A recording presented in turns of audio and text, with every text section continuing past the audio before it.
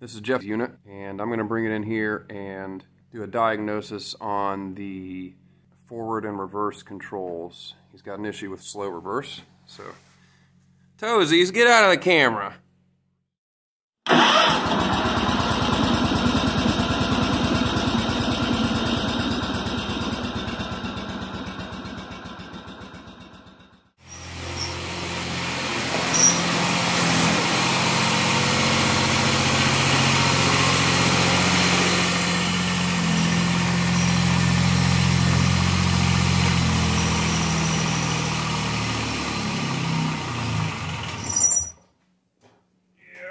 Shut off the fuel pretty well.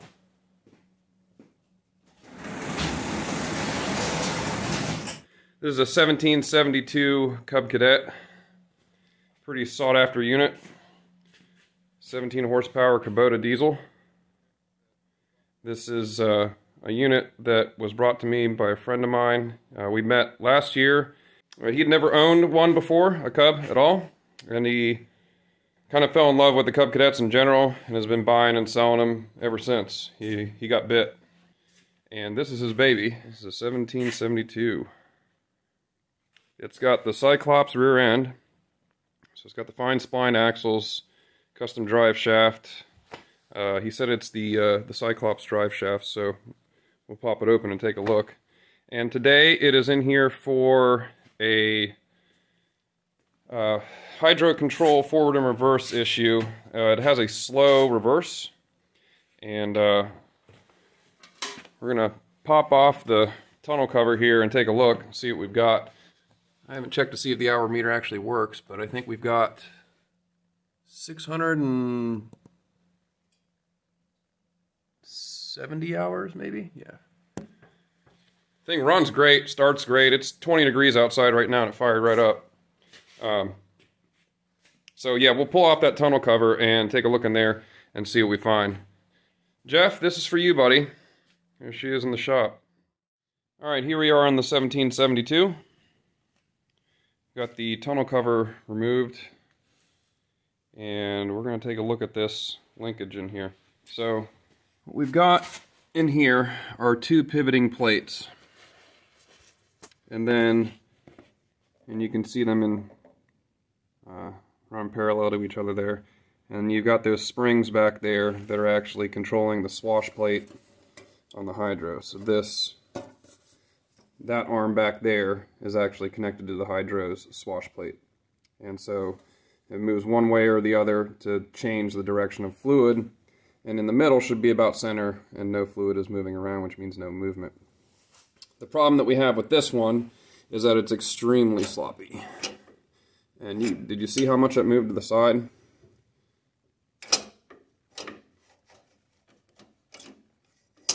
And since this is a diesel, there's a lot of vibration going on, and so this one's actually a really good example of how bad they get. So the three areas to check: you have a pivot point here where there's this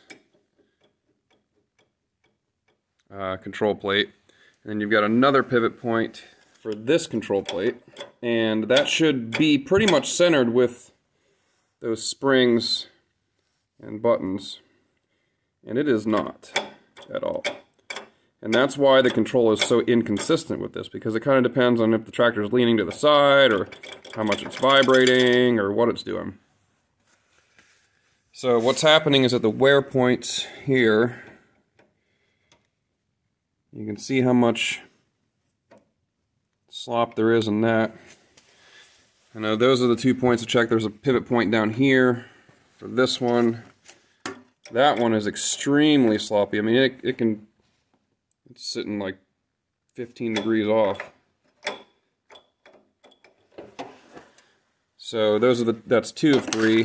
The third is the actual slot in the control mechanism here wears out, and you'll get a bunch of wear at the ends, and these springs won't slide properly in there.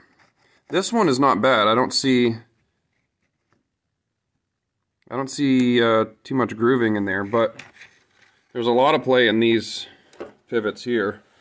Another point to check are these little turnbuckles, And there's a little bit of slop in these. They're not bad. But I think while we're in here, we'll probably replace them. Get some tension on it, see if I can get it to...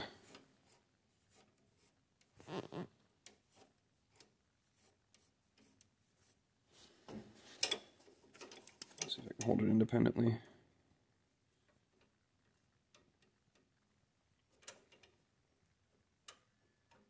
It's not too bad.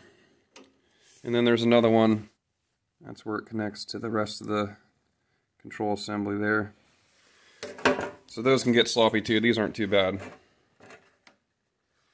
So sometimes if this plate back here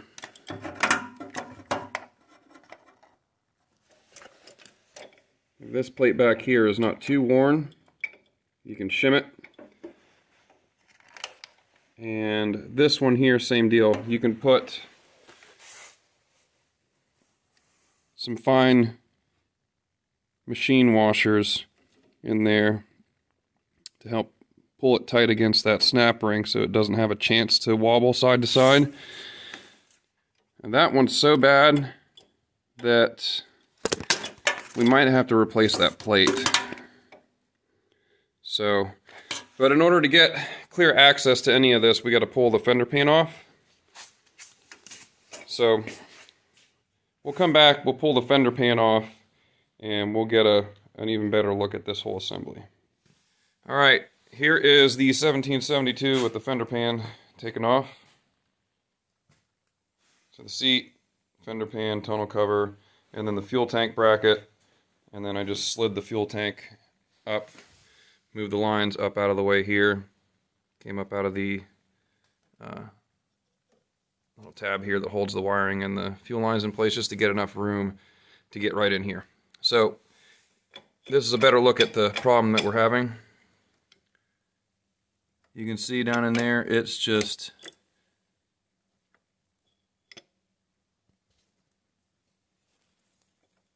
totally worn out. Where it's pivoting on the control for the hydro. This one as well, also just super sloppy. So what we're going to do is we're going to replace this plate and these springs. Now this slot here can sometimes get worn too, but this one looks pretty good. So no appreciable wear there. What you'll see typically is that there's like a groove worn into the material here, but this one doesn't have the groove at all.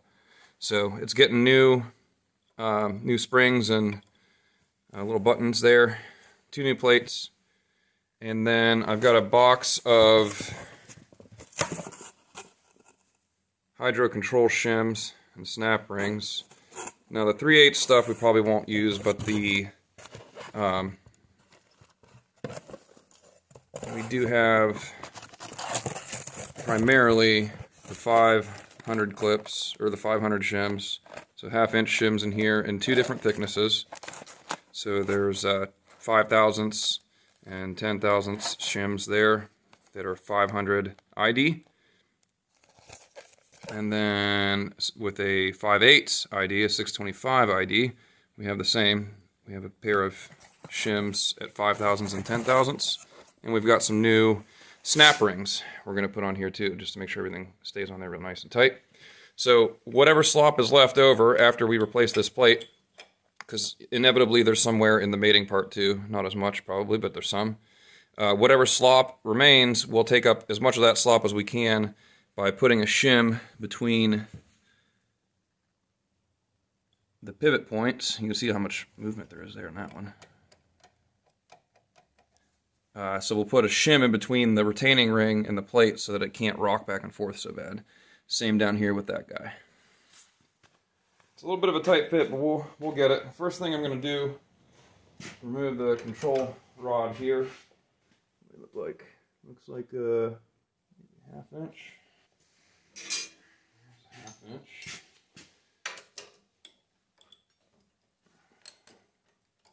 Yeah, we're going to have something to hold that, probably 7/16 on the other side.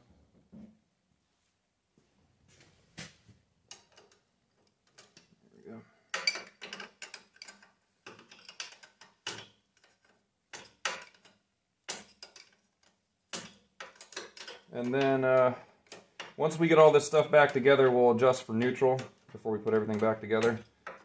Because everything's going to change. Once this stuff gets tightened up, the lever will be... we might get lucky and the lever might be in the right spot, but it's highly unlikely at this age that it's just going to magically be in neutral when we replace this stuff. So,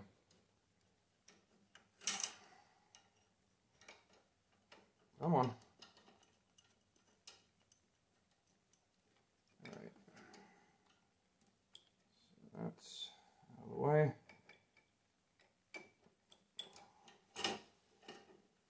Go that way. I think. Just shove it over there. I don't want that fuel tank to fall off. I'm trying to be very careful with the fuel tank grommets and stuff because I don't want them to develop leaks. These lines really should be replaced on this thing, but this repair gets pretty spendy once you price out these two plates because it's like $200 worth of plates basically here. But it's good to grab them now. This is 2023. Who knows how long these plates will continue to be available. So, yeah. Now, I believe we can remove, remove both of these snap rings here. A good pair of snap ring pliers is a must for this. If you got a janky pair, you're going to be real mad. Because there's not a lot of room to work here at all. Oh yeah, that one I can get up top with there like that. Alright, come on. Come off there.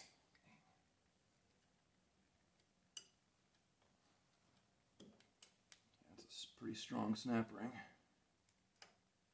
I think I need the next size pliers up from these actually, but I'm just going to be real careful with them.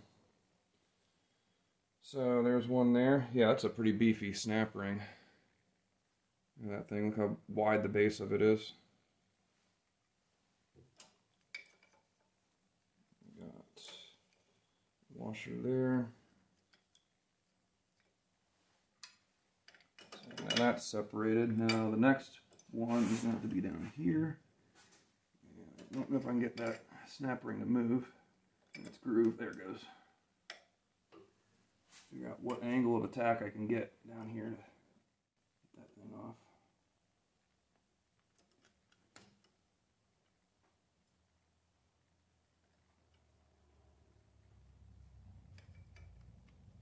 Let's rotate it up a little bit.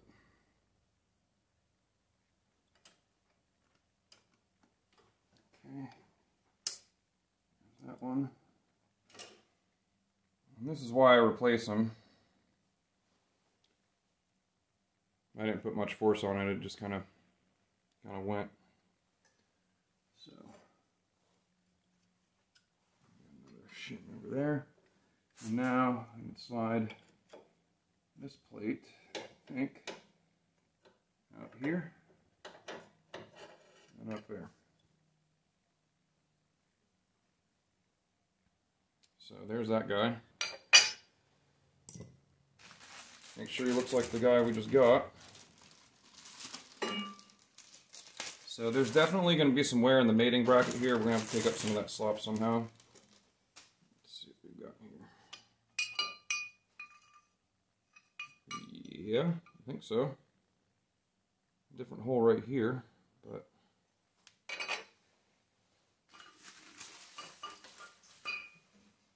Alright, and now for this guy.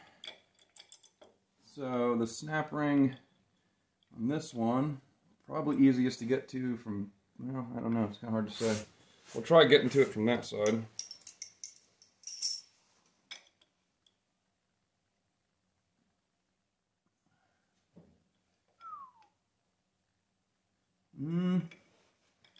Maybe not, maybe it's easier to get to from the other side. Come in, well, it's going to be kind of a pain coming in from there. It's kind of a pain no matter what. There's part of it. Oh man, it almost came off.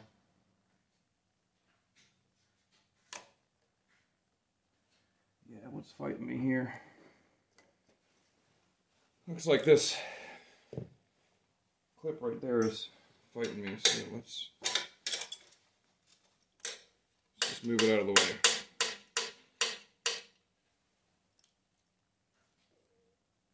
No reason to fight it for a 30-second clip right there. See if that helps at all.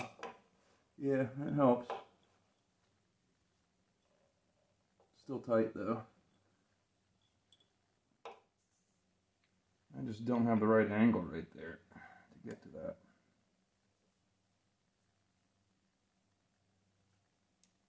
Ooh, come on.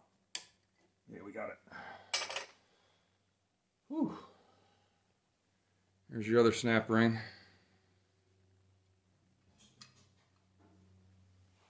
And then this guy will slide off of here.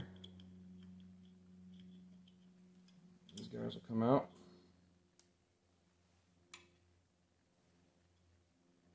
Just kind of pop off of there. Slide out. So there's the old bracket. You can see how funny the wear's been on it right here, where you can see how cockeyed it's been sitting in there.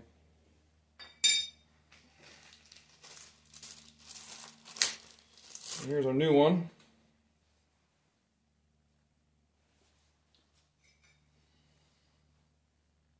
Looks about right.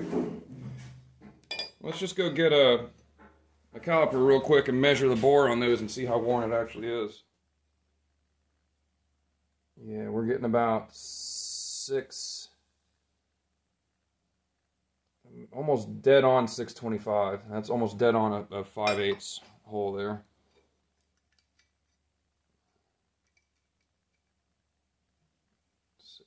.625. There's where the wear is. 640 on that side. This side here about 625. 635, 10, yeah, it's worn 10, 20 thousandths probably overall. Yeah.